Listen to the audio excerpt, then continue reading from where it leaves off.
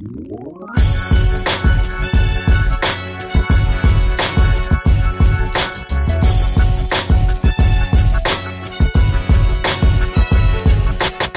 this is Samuel Peralta. And this is Justin Sloan. This is Sarah Nofke. This is M.A. Phipps, and you're listening to 30 minute author interviews with Preston Lay.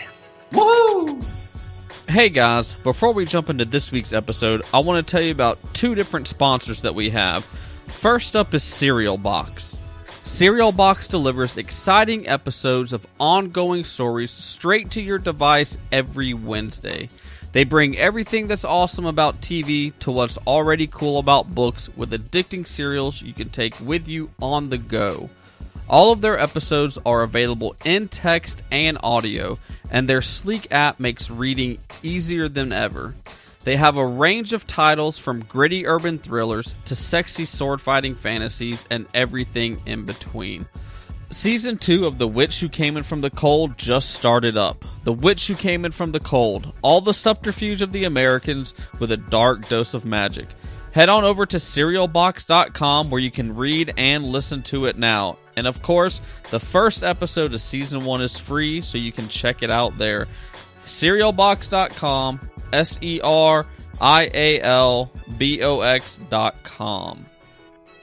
Our second sponsor this week is the Galactic Satori Chronicles, written by Nick Breaker and Paul E. Hicks. A thirst for revenge sends one man on a deadly journey through the galaxy in this adrenaline-pumping new series. Asher is a young man whose world is turned upside down when he discovers that his fiance's death has been directly caused by an imminent alien invasion. In a desire to better understand humans in order to destroy them, these aliens are projecting their consciousness into unsuspecting men and women, and in the process are learning exactly how to use humanity's own selfishness and greed as weapons against them. Fueled by emotions that the aliens will never understand, Asher bands together with a group of friends. These 4 MIT co-eds are more than meets the eye and go to battle with those who are intent on destroying our planet. Asher takes the fight from Earth to an alien spaceship and then to the very planet of the enemy trying to destroy them. Galactic Satori Chronicles can be found on Amazon. Book 1, Earth, is available for 99 cents, and you can pre-order Book 2, Kron, for 99 cents as well. If you'd like to learn more about either one of our sponsors, head on over to Leigendarium.com and check out the show notes. We'll have links to both of our sponsors so you can check them out. Welcome, everybody, to this episode of 30-Minute Author Interviews. Our guest today is Chris Kennedy. Thank you for taking time and coming on our podcast. Hey, thanks for having me, Preston. It's great to be here. Yeah, not a problem. Well, we have started off our podcast here with a segment called Two Truths and a Lie, where you tell me 2 truths and a lie about you, and I am not too great at this yet. I try to guess which one is the lie. So if you could, do you have 2 truths and a lie about yourself? I do. I know that you haven't always lived in some of the best places, so I'm going to start out with I've had 3 people try to kill me. Wow. Let's see, second one, the police wouldn't let my wife vote in the last election. And third, of the 14 books that I've written, 5 of them have been #1 bestsellers in their category on Amazon. Wow. So all of those sound like they could have happened. Or, man, I have a feeling I'm not going to get this one right. Let's see. I don't know much about your military history, but I know you do have a military history. So the 3 people trying to kill you is probably pretty realistic. And I know that some of your books have they been bestsellers or just sell really good? Man, I'm going to say the lie is the one about your wife not being able to vote in the last election. All right. Well, my wife is Canadian, so she could not vote in the last election. And that's why I didn't mention where she was from as we were preparing. That's why I have 12-hour drives to go visit the grandparents. There we go. I have had 3 people try to kill me. That was during the Kosovo War and some other flights that I was on in the military. So you were dead on about that. Okay. That was absolutely true. Of the 14 books I've written, only 2 have been #1 bestsellers. Oh, okay. I've had probably almost all of them were in the top 10. But it's like having a #1 hit on the radio. A lot of times it's a matter of timing, and you get there and Andy Weir has just come out with another book. He's going to be at the top, and he's going to be hard to displace. Right. So it's a matter of timing as much as anything else. And 2 of them, #1 bestsellers, most of them in the top 10. Okay. Well, that is interesting. Well, for those that might not know who you are and what you do, can you give our listeners a little bio on who you are and what you do? Sure. Chris Kennedy. I'm a former naval aviator, as we already discussed. Also have been an elementary school principal.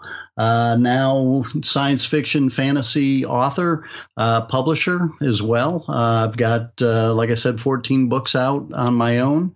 And have published 1, 2, 3, 4, 5, by the end of next month, I think I'll have published 10 other people. So I've become a small press in my own right, as well as an author, and really, really love doing it. So how did you transition from being in the Navy to being a elementary school principal? Well, it is a very different environment, obviously. It was the one thing that I had to learn was going from an all-male, well, not all-male, but male-centric organization to a very female-centric organization.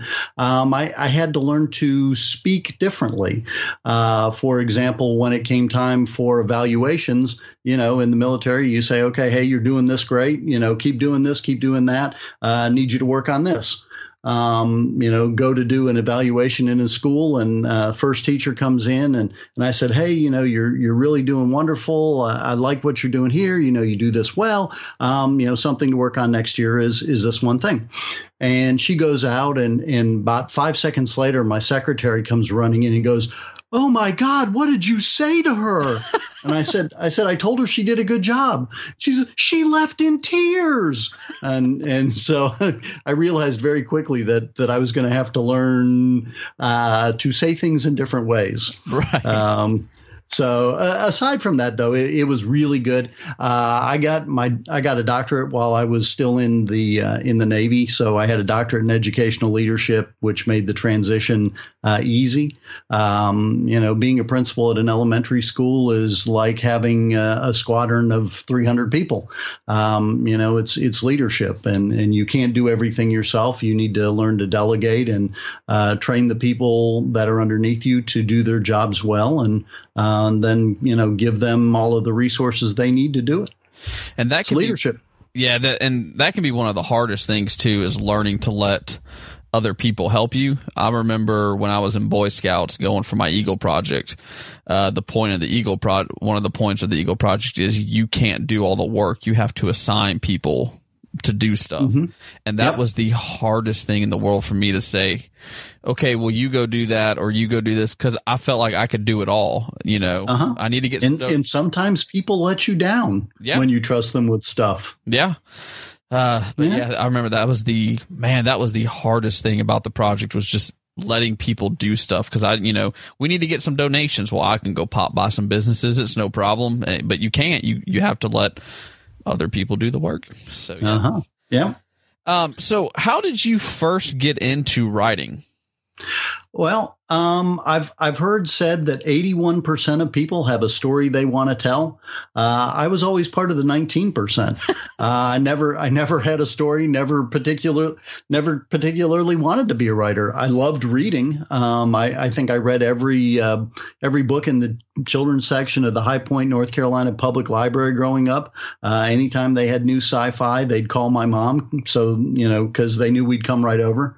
But I never had wanted to be a writer. And one day I was driving home from work, and some of the things I had seen kind of gelled in my head. And I said, well, if this, then that, then this, then that, then this, then that. Oh, hey, wow. Hey, look at that. China just invaded Seattle. How about that? And I said, wow, that'd be a neat story. And I said, well, what would I do with it? I don't know an agent. I don't know anybody in publishing. What would I do with it? And I said, well, but it's a cool story. It's really neat. But I don't know. What would I do with it? And, the rest of the way home, I basically talked myself out of it. And I get home and I walked in and my wife said, oh, dinner's going to be a little late because life. And I said, oh, okay. And I thought to myself, well, gee, maybe I'll sit down and write a little and see where this goes. So I pulled out the laptop and sat down at the kitchen table and started typing. And she said, what are you doing? And I said, I'm writing a book. And she went, no, really. What are you doing? Because it was so outside, anything that I'd ever done. And I said, no, I'm serious. I'm writing a book. And she said, wasn't funny the first time. And I was like, no. And flash forward, 8 months and I approached her and I had this check. And I said, hey, look, I'm paying off first semester of my son's college with this check. And she's like, oh, my God, where'd that come from? I said, oh, I just got paid for the royalties from the book. And she said, what are you doing? I said, what do you mean? She says, you should be writing. Get over at the table and start writing right now. So, wow. Yeah, kind of came full circle there. So you had pretty good success then with the first thing you put out? I did. It sold about 5,000 copies, which, isn't ginormous. It's not going to break any records, but, for a first time indie author who's never done it before and kept the prices or, kept the costs way down, that turns into a decent amount of money. 5,000 at, if you're doing it as an indie and it's $3.99, you're getting, $280, $270 a book. So, you're talking, $13,000. Yeah. That's enough to pay for a semester of college. So which book series, or which book was that you first? That was Red Tide. Okay. Red Tide, the Chinese invasion of Seattle. Okay. So do you remember where the inspiration for that book came from? Was it just driving home? Absolutely. When we had just moved back from Pennsylvania to Virginia Beach, and it was right during sequestration, and all the companies were cutting back. The government was cutting back. I went jobless for 9 months. I was filling out 25 applications a day, busting my butt, couldn't get hired. I finally got picked up, but I was working for the Navy and I needed a clearance, and I didn't have a clearance yet. So I had to go into work or I wouldn't get paid, but then I couldn't do much while I was there because I wasn't allowed access to a lot of the stuff.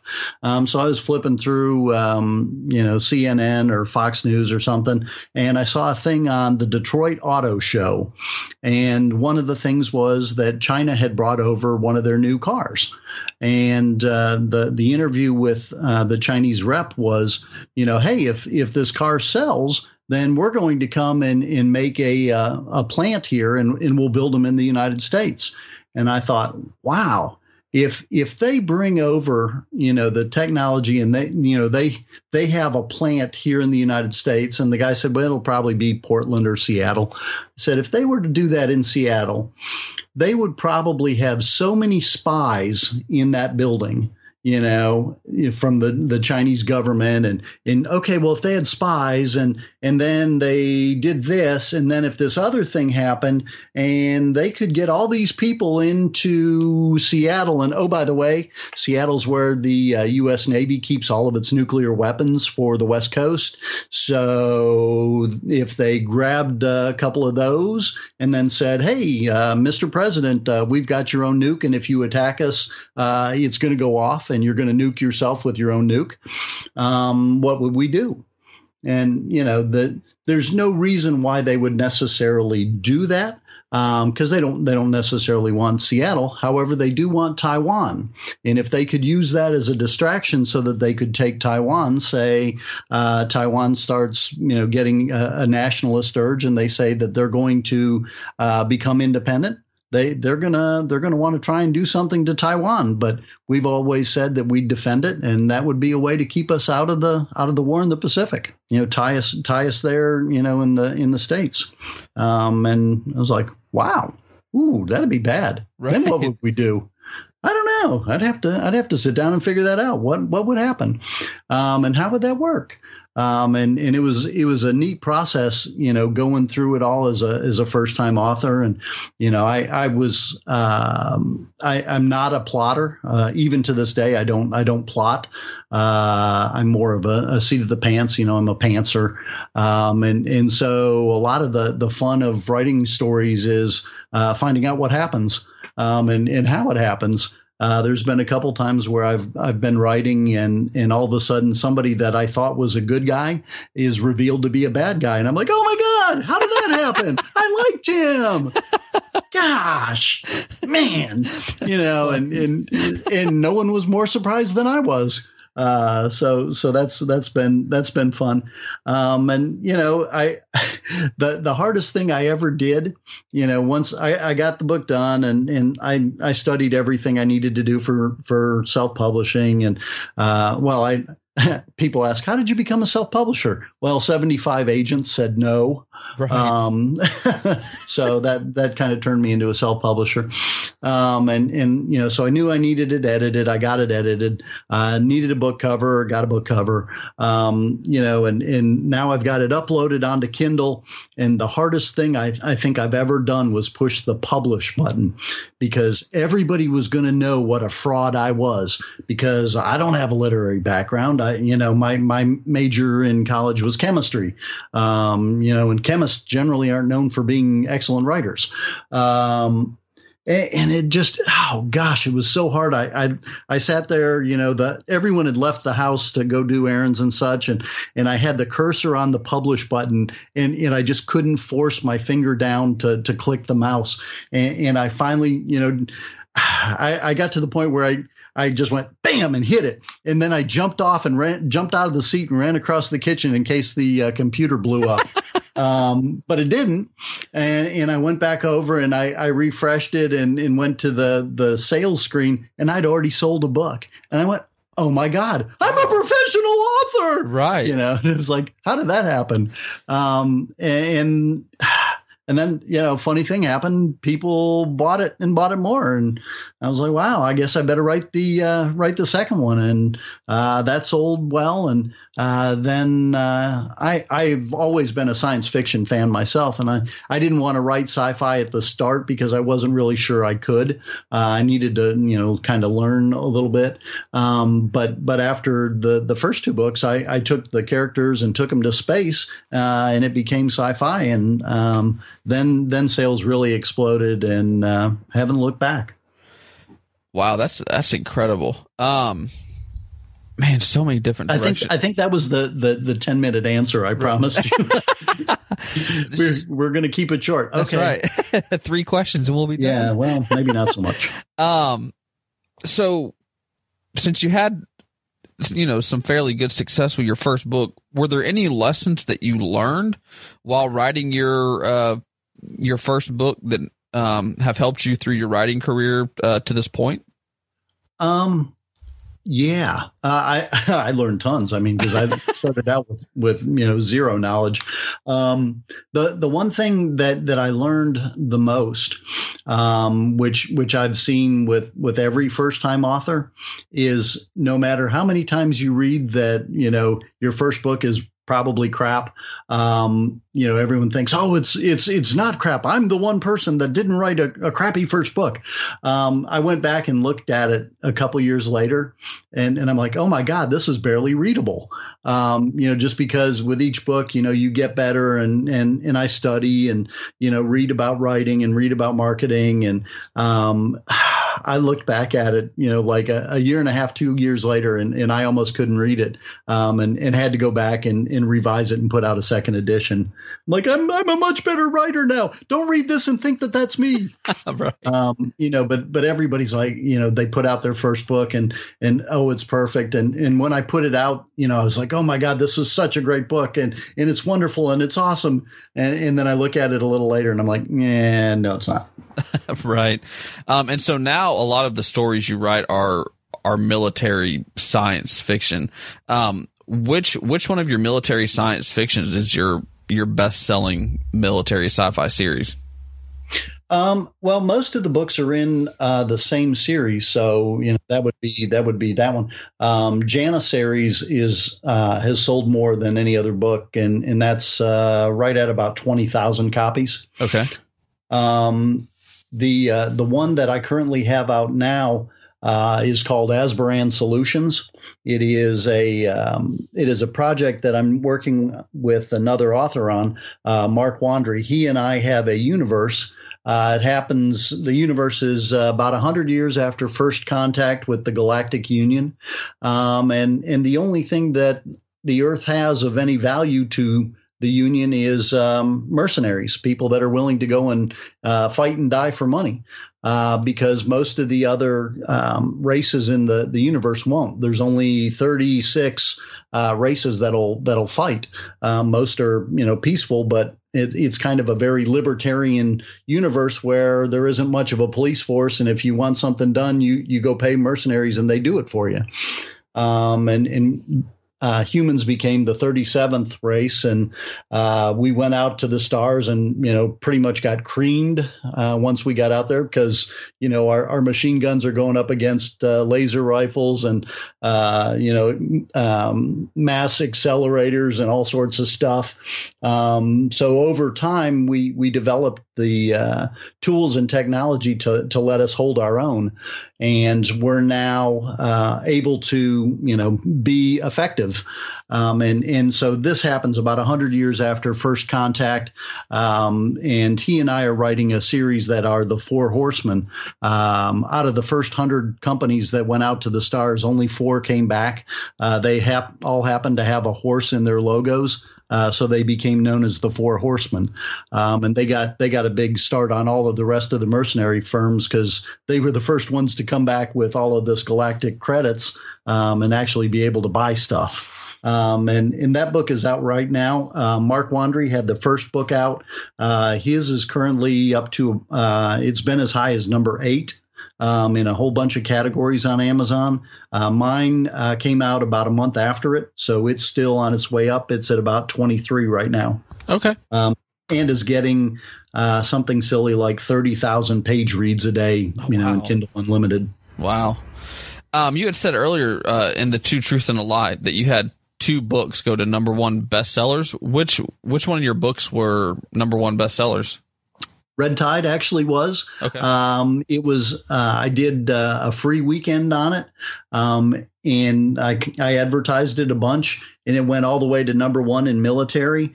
And actually, it got downloaded 7,500 times that weekend. Mm-hmm. And it not only was number 1 in military, but it went all the way up to number 2 in all of science fiction. Oh wow.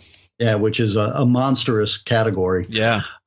So that was very cool. The other number 1 book I have was my book on self-publishing, which it came out, and just so happened that there was an article that came out on me in the local Virginia Beach paper. And the paper goes to all of Hampton Roads, Virginia, Norfolk, Virginia Beach, and around. Had a really nice picture of me on the cover, and all of the people in the area that I guess ever wanted to publish ran out that weekend and bought it and drove it up to #1. That's interesting. So it's amazing the power of the press still to this day, even though you think, oh, internet, social media, blah, blah, blah. There's still, some power in the press if you can get into it. Yeah, definitely. I wanted to ask you why I had you on here about one of your book series, just from looking at the covers. It's going to be, and I'm probably going to say it wrong, so you're going to have to correct me. Is it Codex Regius? Yeah. Regius? Oh, absolutely. Yep. Okay. Codex Regius. Yep. Codex Regius. Each book looks like it has a medal on the front of the book cover. Are those medals, did you base those on any real military awards or anything, or did you have somebody create those? Well, they're actually medals that are given in the books, so they're kind of discussed a little bit in the book. And the funny part of that is, I told my cover designer, hey, here's what I want. I want this military medal. I need it to be kind of a little like this, and have this emblem on it, and whatever you can do with that. And my cover designer is not military, right. So she went and found a medal and designed the first one, and we went through a couple different rounds of, dear God, that looks nothing like any military medal I've ever seen in my life. And I should know, I've got like 20 of them. Oh, wow. But, and she I really liked the ribbon that she did. And I'm like, okay, we'll keep the ribbon, but we need something a little better and like this. And she got it. And then, she, from there went on and got the second one and the third one, really well without, as much micromanaging on my part. Right. The neat thing about those covers also, if you put them together, they make one solid picture. Oh, really? Same thing with the earlier series, Janissaries, When the Gods Aren't Gods, and Terra Stands Alone. Both of those series was one single picture cut up into thirds. So if you put the books together on a table, they'll make a picture. Oh, that is awesome. Now I definitely want to get them so I can do it. Yep. That's cool. So for those that might not know what that series is about, can you kind of give a non-spoiler blurb on what that series is about? Sure. Author Chuck Gannon called them Star Wars meets John Ringo. Okay. So anybody that reads military science fiction will know John Ringo, kind of a very gritty, frontline kind of guy, kind of look at war. Basically, aliens come and say, hey, we just saw what you did in occupied Seattle. We need to get back to our planet. We've got a ship, but we need your help. Oh, by the way, there's a race of evil aliens coming. You may want to do something about that because they're going to destroy the Earth. And so the first series, Janissaries, When the Gods Aren't Gods, and Terra Stands Alone, is the Theogony, which is a book that was, I think, originally written in like 1600 BC. The Theogony is the nature and origin of the gods, and basically, as the group goes out to the stars, they learn that everything they thought they knew about history, they didn't know about history. The things that have gone on in Earth's history are a lot of times based on things going on out in the stars, and aliens coming and doing things and micromanaging us. And so we find out that a lot of the creatures that are mythological, we think, actually exist. And they run into them. Some of the people are the same. So that series really gets into kind of the Greek mythology. And there's a short story that went along with us that was The Death of Atlantis that tells you where the Greek gods came from. Okay. The second series, the Codex Regius, I finished the first trilogy and thought I was done, and all of the readers said, no, you must write more. It must be a trilogy of trilogies, like like Star Wars, only better. So I started on the second trilogy, and I went after Norse mythology in that, which is the Codex Regius is the guiding document on Norse mythology, and you'll find the Aesir and the Jotun, Thor and Odin and all of those kind of guys out in the stars. It's not exactly as what Marvel or any of the superhero movies would tell you, because it's stories that we learned 4,000, 6,000 years ago, and that's kind of adapted and shifted over time. So it's close, but not always the same as what you would think reading a current comic book. Okay, so to read the Codex, they need to first read the you said it was the Theogony series? Yeah, you can. You certainly can. You don't have to. The trilogy is standalone, and there's enough kind of a what has gone before sort of thing. Okay. Each of the books I tried to write as a standalone book where you can read the story and get a story out of it. You're not left in the middle and go, oh, well, how does it end? And he cheated me. He didn't give me a story. They're all stories in their own right. Certainly, the trilogies read better if you do them in order. But you don't have to read, the Theogony to start with The Search for Graham, which is the first Codex Regius book. Okay. So with that Theogony series, did you do the same thing with the covers where if you put them side by side, it creates one big image?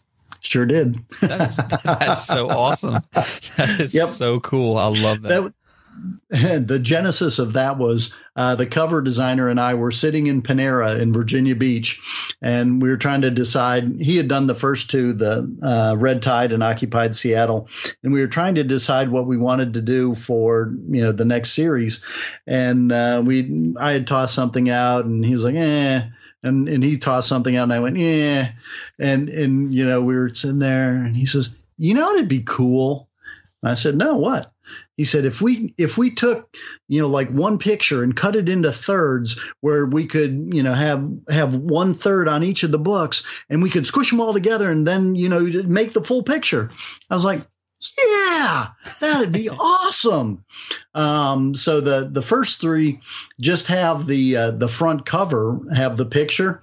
But when you get to the Codex Regius, it wraps all the way around. So you can, lets you do a little more with it. So that is awesome. That is so cool.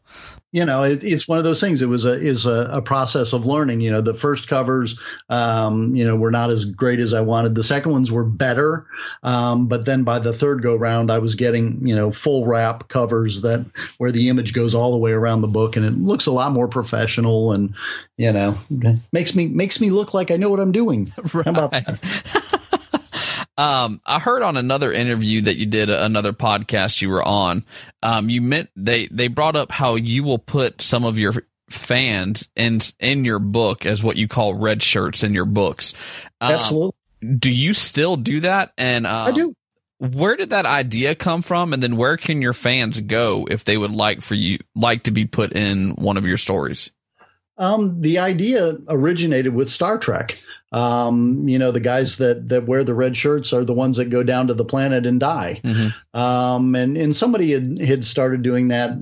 There's the term is Tuckerization. I think Tucker either started it or was the first. I don't know. Mm-hmm. But I let people be red shirts. If they go to the website, which is chriskennedypublishing.com, there's a page that is, join the red shirts. And it tells you what you need to do to become a red shirt. And I still put people in. The last book I did, Asbaran Solutions, which is out now, has, I think, about 25 people. Wow. So yeah, of course, if you're killing 25 people, it's kind of bloody. So, you kind of got to expect that there's going to be a few people dying in that one, which is probably the one thing that the critics have not liked as much about Asbaran, is just that, there's a lot of deaths, but it's necessary for the story that we're telling, between Mark and I. it needed to be that way. And you'll eventually see, readers of the series will see why it needed to be that way. Even if it just looks like a bloodbath now, there's a reason for it, and they'll get to it. But it varies between 5 and 25 now, how many people are in each book. And yes, there have been a couple people that survived. There's currently one person alive that I haven't killed. The other ones have then been killed in later books. So we're waiting to see if Cindy is going to make it out alive. We'll see. The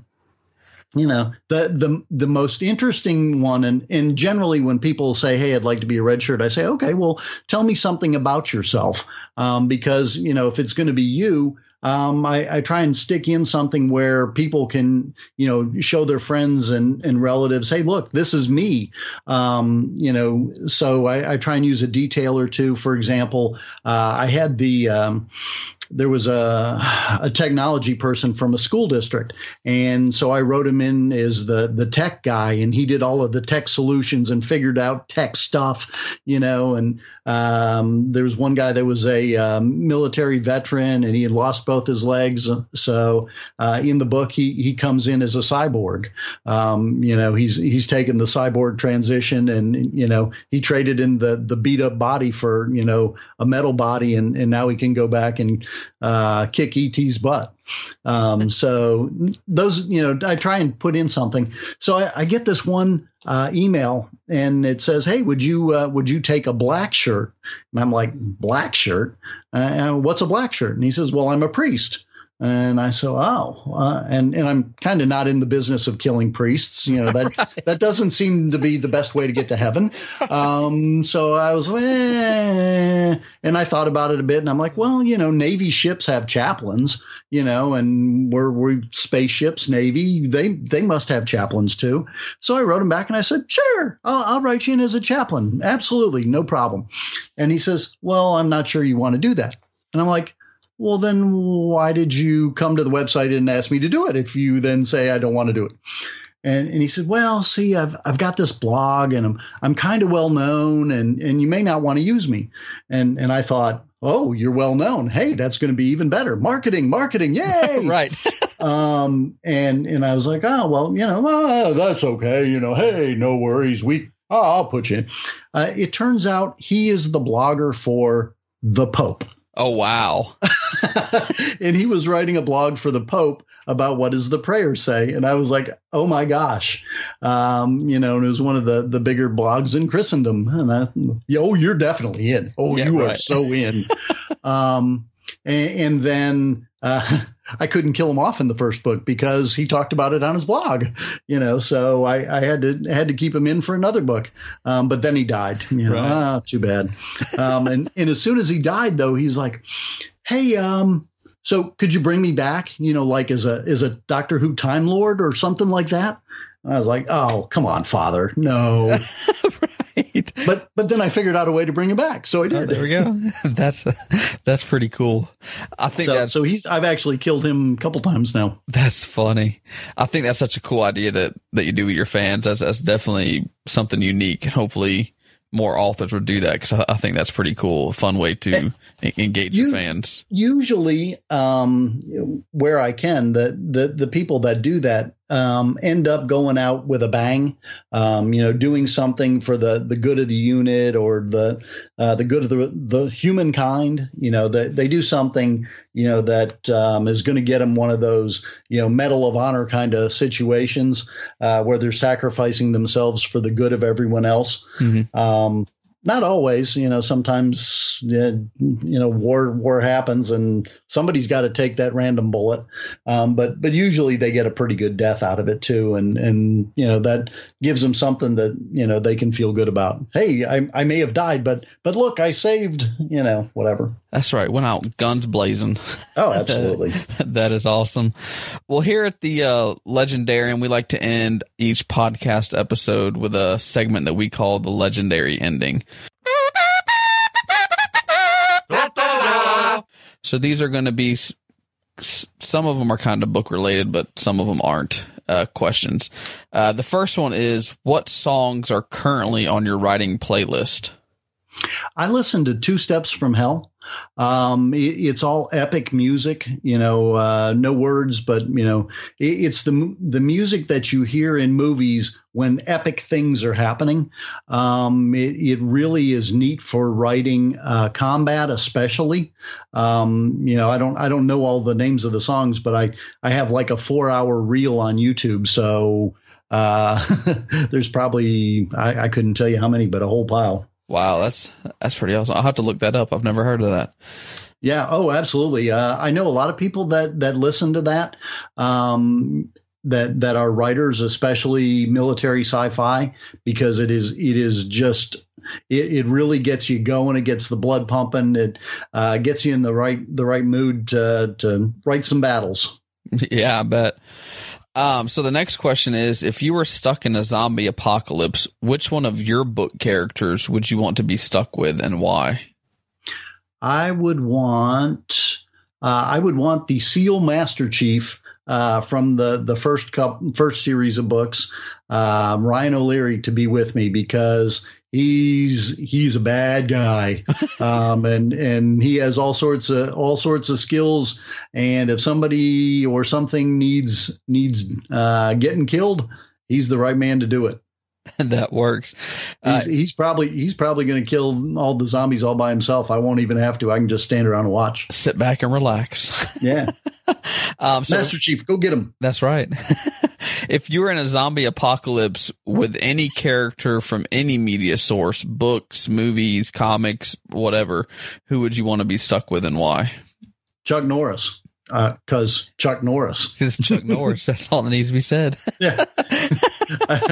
I'm definitely getting out then. That's right. If you had a time machine, where would you travel and why? Oh, where would I travel? I know what I'd do. It's going to sound tremendously lame. Of all the wonderful things I could go back and do, and the people I could meet, and all of this, I'd be awfully tempted not to go back like 5 years and bet on all of the sports events that I know, because I have 3 kids in college right now, and I really need the money. That's right. Yeah, having just gotten the bills again, 3 kids in college, it's like, oh dear God, can I go back and play the lottery if I know the numbers? That's funny. It's sad. Yeah, it's lame, but it's probably true. If you could have one superpower, what would it be and why? Oh, one superpower. I'd like to fly. Yeah. I get awfully tired of driving. I do a lot of driving. It'd be awfully fun to be able to fly. And of course, it'd be hard to carry books, but I could have them shipped. I'd want to fly. It would just be too cool. I miss flying. I flew for the Navy. I've got about 3,000 hours of flight time, and I really miss it at times. And it'd be great to be able, beautiful day like today here is in Virginia Beach. I'd love to go fly. Yeah. Do you have a favorite plane that you flew that you would love to get back in the pilot seat and fly again?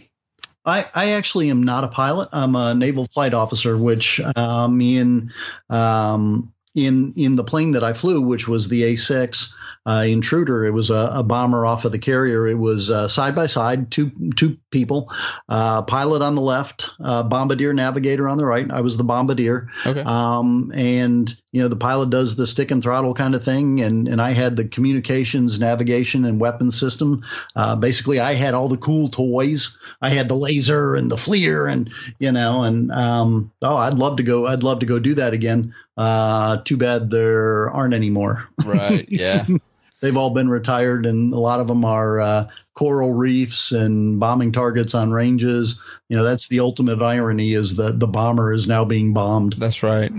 So the question that we're kind of famous for around here is, a penguin walks through that door right now wearing a sombrero. What does he say, and why is he here?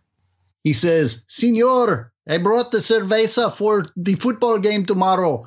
The the Super Bowl. I brought the cerveza for it. There we go. And he says that because the birds are in the Super Bowl. My Atlanta Falcons are there, and it's time to cheer for the birds. So we're going to be pulling for the Atlanta Falcons while we're drinking the cerveza. I think a lot of people will be rooting for the Atlanta Falcons tomorrow in the Super Bowl. Not only the Atlanta lovers, but also the Patriot haters. That's right. That's me. There you go. My team's not I don't care how you come to the Falcons. I'll take it. That's right. That's funny. And then before we leave, do you have any advice, whether it be for writing or for life, that you would like to share with the listeners? Yeah.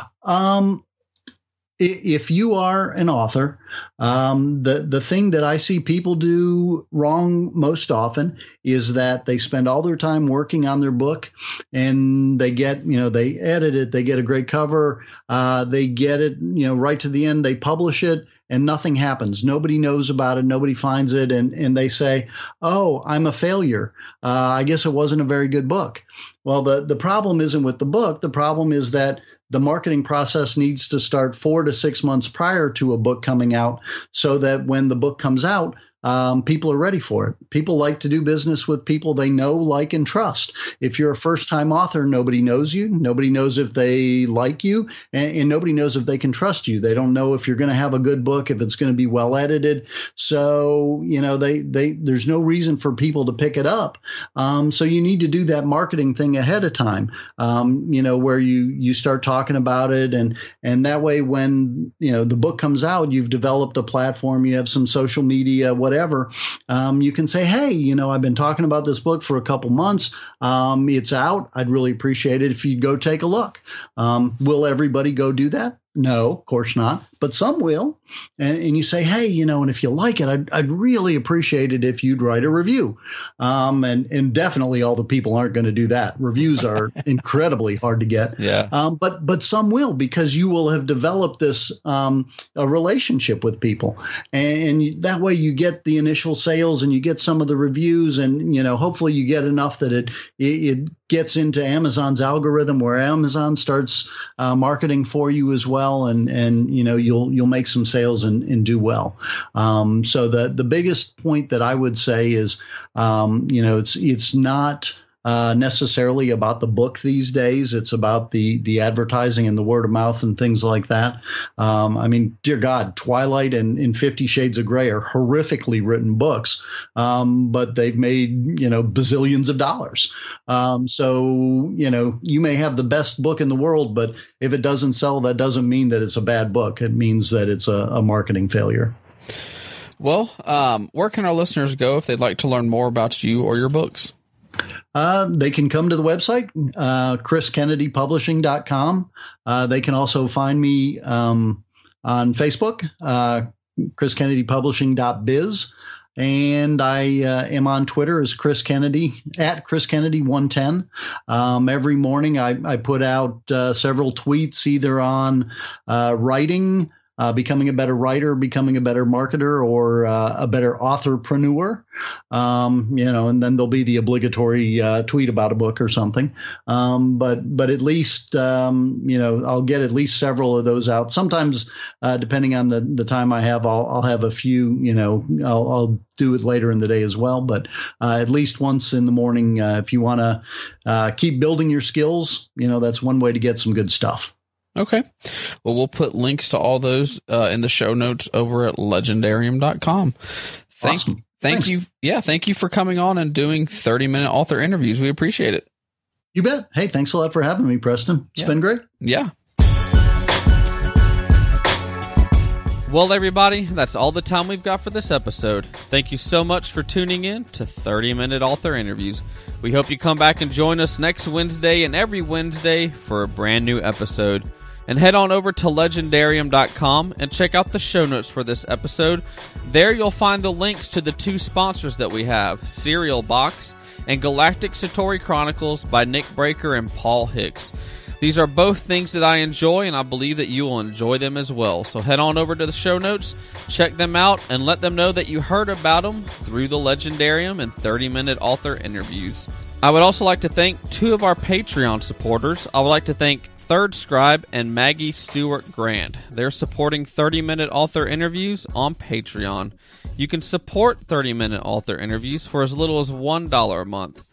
And at $5 a month, you get the bonus podcast called 10 Questions With that comes out every week on Tuesday. We also have a Patreon-only t-shirt and one-of-a-kind sketch from Ben Adams as well. So head on over to patreon.com/legendarium and check out the different rewards. And until next time, guys, have a good one, and remember to always stay legendary.